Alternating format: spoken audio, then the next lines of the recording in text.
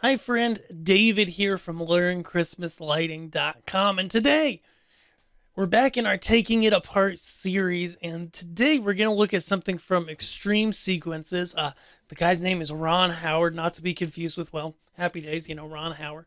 Uh, and what's interesting to me, just before we get into it, and what we can learn from him is not only does he make great sequences, I'm at extremesequences.com, you can check him out, but also, Ron's display and the absurd amount of lights that he has, there's a lot, is an absolute testament and an absolute, the point here is that you really got to rely on making your groups in xLights, or Vixen if you're using Vixen, because groups make the world go round. If you don't use groups and your display grows, it will be a nightmare. Whereas if you use groups, you can have a display as large as this one that we're about to look at, and it can still be really manageable to sequence. Let's take a look. This is a TSO medley, by the way.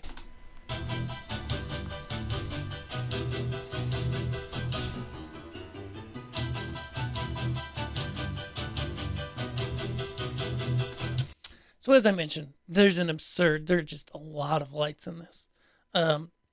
And he starts with Wizards in Winter, which I think is great, because when I think of like a classic, Christmas light show to music, I think of the Wizards in Winter, because there were, I think, was it a contest or something like years ago where people would have their lights flashing to Wizards in Winter, and that was mostly AC light displays, not pixels like this. And man, this is such a cool song. And you can see what he's doing here. There's a lot of color, not too much though. He's sticking mostly with that red, yellow, blue, and when you watch the effects, you see there's a variety of effects going on here, but really it's a handful of groups, right? He's not sequencing every prop individually. That would be absolutely nuts.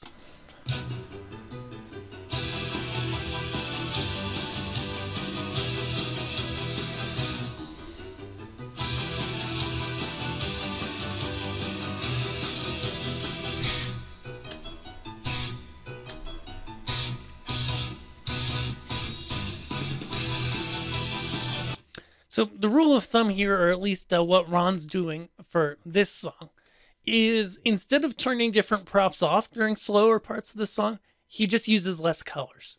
So the busier times in this song have more colors. The less busy times musically just have one or two colors. My preference is to do both, to use less props and less colors when it's not as busy. But you do you, right? Everybody do your own thing. And if you like how it looks, do what he does, right?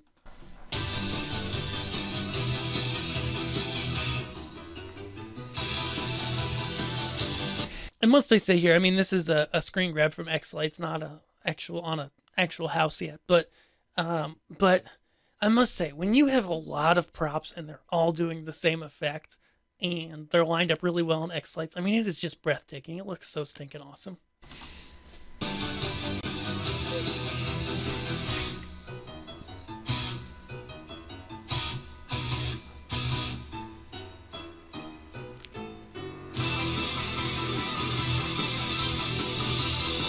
Also, is it just me, or when he does these circles on this matrix and here, does it look like a face to you?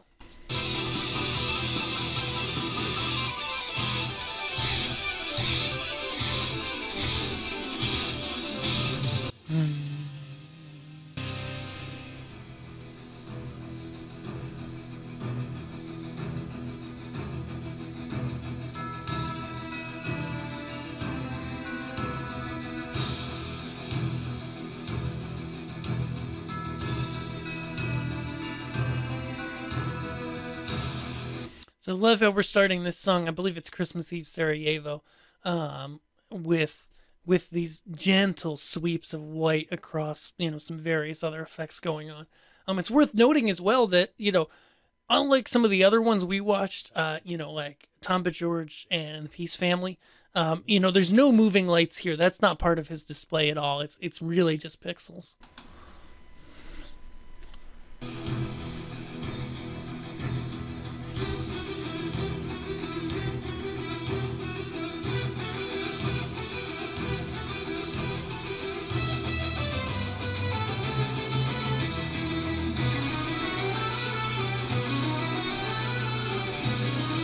I like that spiral there with that guitar solo.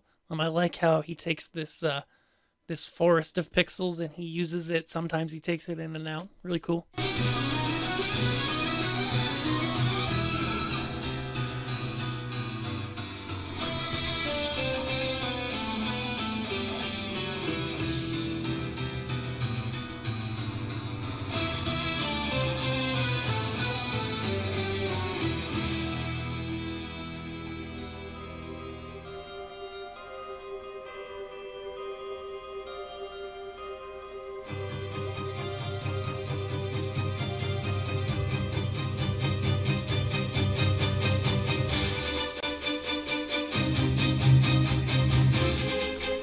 All right, now this song I like. It's kind of a different style of sequencing where instead of running effects that, match the speed and mood of the music, he's really going in there and he's flashing different things totally on and off and turning different effects on and off on different groups to create that movement and that rock sound. And I love that.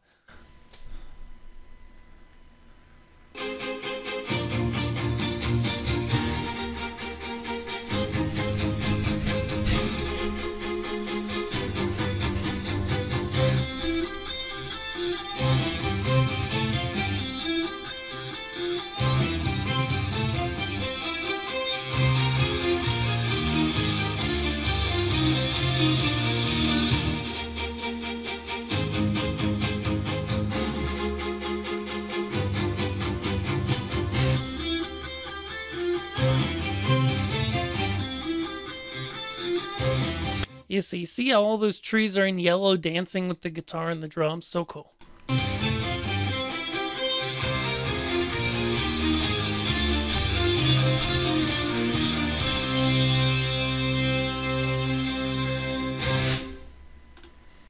Oh man, I mean, how can you argue with Trans-Siberian Orchestra? At the end of the day, they rock. Really cool sequence. You know, in my, is my personal opinion. I don't mean to offend people, but his display is a little busy and some of the sequencing, there's just a lot going on. But then again, it matches the music. So if you like what you see, study it. Use it for inspiration for your own sequences. And of course, check out Ron's site. He does a lot for the community, and his sequences are great. And it's extreme sequences. That's with an X extreme.